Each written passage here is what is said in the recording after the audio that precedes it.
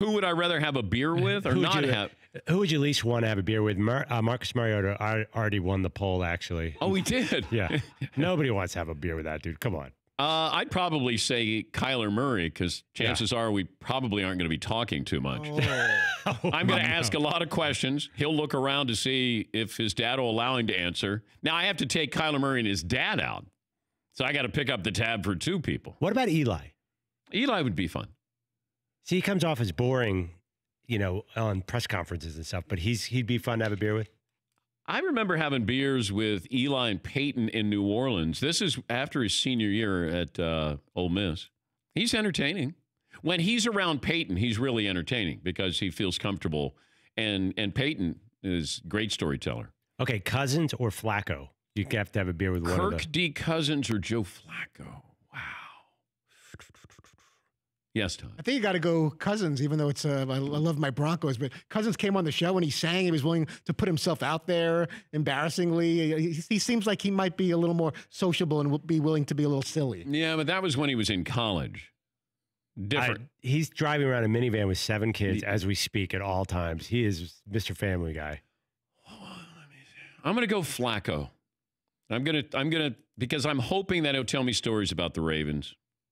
Flacco's done one funny interview in the history of the world. It was with you after the Super Bowl. You happened to catch him relax. Who else would be on that list? Okay, if you just had, who would you rather have beers with? I think Ryan Fitzpatrick, if he wins the starting job, is an interesting have beers with guy. You think he'd be fun? He'd either be real fun or not fun at all. Okay. I don't know if there'd be any in between. Harvard, but he's got a big beard and he looks like he's on Duck Dynasty. Yeah, Paulie. Goff's a bro. He would have some beers. You'd have some good talk. I don't know if Russell Wilson Jr. III would be a ball of fun. Nah. He's not going out for beers. He's got to bring Sierra. That's in the... Yes. That changes it. If he brings Sierra, then okay. If you add in significant others, that changes the poll completely. Tom Brady's fun, right? You've had a beer with him, haven't you? Yeah, Brady would be fun. You know who I think? Baker Mayfield? See, I don't know if he'd be as fun as you think he is. I saw him at a Super Bowl party, and he was quiet and well-behaved. Well, he needs to. I mean, the public perception, you're running from the law, that people still have that image, and they want to see if you're drinking, how heavily you're drinking. But, he might be a little more guarded now. Who else, McLean? Mahomes seems like... What's up, Mahomes? I don't know. He's got to get a beer. He's like more like hang out, play golf with. He seems obsessed with golf. It'd be a lot more fun than you think. All right. Thank you, Todd. Okay, a couple more quarterbacks to have beers with. I'll give you Stafford, Rodgers, or Trubisky, the NFC North. I'd go Rodgers. Stafford, though, Stafford would be a bro guy. He's a nice guy. Hat backwards guy. I think Luck. Now I've been out socially with Luck or with Rodgers, and I think he can be sneaky funny.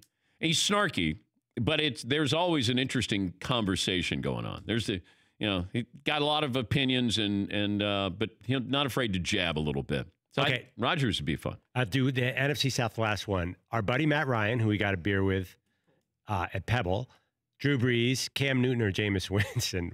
I don't know. Jameis Winston, probably not this. He's got to step it up. Jameis shouldn't be having beers with anybody. He might be the guy that I would just be curious. Like, how I don't know how you tick. I don't know what goes on with you. Cam could be fun. He'd show up at the bar wearing something interesting, possibly. Yeah. He's probably got good stories. Matty Ice, Drew Brees. Brees might be, looking at the bottle, seeing how many calories are in there. He strikes me, Now, if you have Jimmy G with you, obviously, that brings a whole new element that you'll have sort of women floating around your table. As long as he doesn't bring the porn star out like he did in Beverly Hills. As long as he doesn't. Yeah. I just want to clarify. Yeah, he doesn't. Well, some people may say the opposite. Yeah. For more Dan Patrick Show, tune into Audience Channel 239 on DirecTV. Stream for free on BR Live or download the Dan Patrick Show app.